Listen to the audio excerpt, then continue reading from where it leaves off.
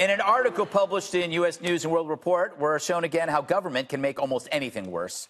In the wake of the opioid crackdown, the CDC had said that painkillers should be a last resort for patients. The result? Medical societies greatly reduced prescriptions. Insurers refused to cover them for patients with cancer or sickle cell anemia. And even when patients weren't denied coverage, they had to jump through more hoops than dolphins at SeaWorld. Now, there's no denying we've got an opioid problem, but you make it worse with broad strokes based on fear and misinformation. For one, the problem isn't prescription opioids, but street fentanyl. The addiction rate for prescriptions is low. The overdoses from street drugs are not. So broadly targeting the prescription side only harms cancer patients as well as other people with chronic and acute pain, meaning the lawful, not the lawless. As the media frames this as an epidemic, what you get is the same old one-size-crushes-all reaction that smacks every fly with a hammer. If you're a conservative and disagree, consider firearms. Should you punish lawful gun owners for the crimes of street gangs armed with illegal weapons? No, that would be a violation of your rights. So why suspend that logic here? The problem with opioids is that they work. And the worst thing you can do is let the government transfer business to the drug dealer, who is more than happy to oblige. So, Dana, the good news here is that the CDC is actually kind of changing their story and saying now you can prescribe them for certain things. They're kind of loosening the reins. Right. So they overreacted to a problem that, look, people were worried, right? And also to the bad actors, there were some that were, remember, the pushing out to of tens of thousands of pills to one little town and then sending them on fake prescriptions, all of that. But as you said, the government messes things up, right? So I have an idea. Why don't we have it take over all of our health care? There you go. That's the thing that I don't understand of the whole Medicare for all piece, but we'll find out as he does his town hall with us on Monday. I also think that when you have government overreaction to a problem, you see that over and over again.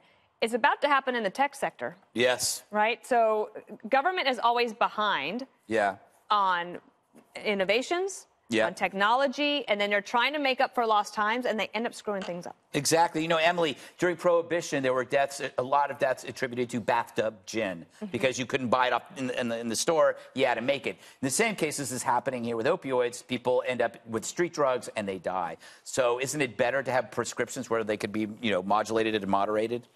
Yes, to that. Also, I want viewers to understand that right now we're seeing a rash of lawsuits and that have come to conclusion, that have included quite a large amount of settlements that big pharmas are making.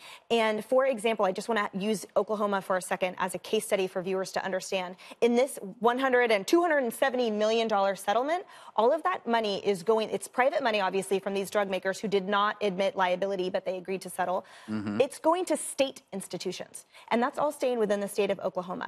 And so who do you think, however, is going to fund this after that initial $270 million goes toward establishing the National Center for Drug Addiction and Treatment and providing those medicines? The taxpayers will assume that debt afterwards, obviously. And as you guys, I'm sure, remember, after the big tobacco fiasco in the late 90s, there was a huge, or the debacle was what happened with the money mismanagement after, with those millions of dollars of payments and settlements played out. So I just want that everyone should keep track and note what is occurring with these settlements and what happens and who carries the bill moving forward. You know, there has been some progress, Juan, in the sense that I think President Trump convinced China to crack down on the Chinese fentanyl and their drug dealers. And I think I don't know if they're being punished by death if they're arrested, but in China, I think that's possible. That's possible. That's possible. So, you know, I'm in sort of agreement with you, but I think where we part company is I think a lot of doctors, I think the pharmaceutical companies pushed opioids,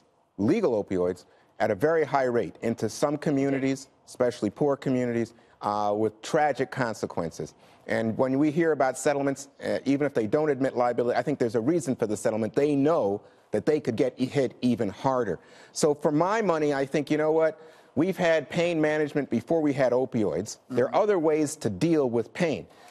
But I think if we pull back and say, oh, you know what, people should have total access to opioids through their doctor. We don't understand that doctors, in fact, were part of the problem. We don't understand that the manufacturers... The government doesn't know more than the doctors. Well, I think that, we could talk about abortion on that front, but yes, I agree with you. But I do think that when government sees that the people are being hurt And we do have high rates of death tied to this, both the street and before that, but the legal. They've been very, very inaccurate on the pure opioid overdoses. The rate of addiction from people who use opioids is so small. The two studies that I've read, the two major studies, show it's like 1%. Tell me more about this bathtub gin you speak. That's what got you, huh? But it's a great analogy that if you make something illegal, people will just flock to the illegal.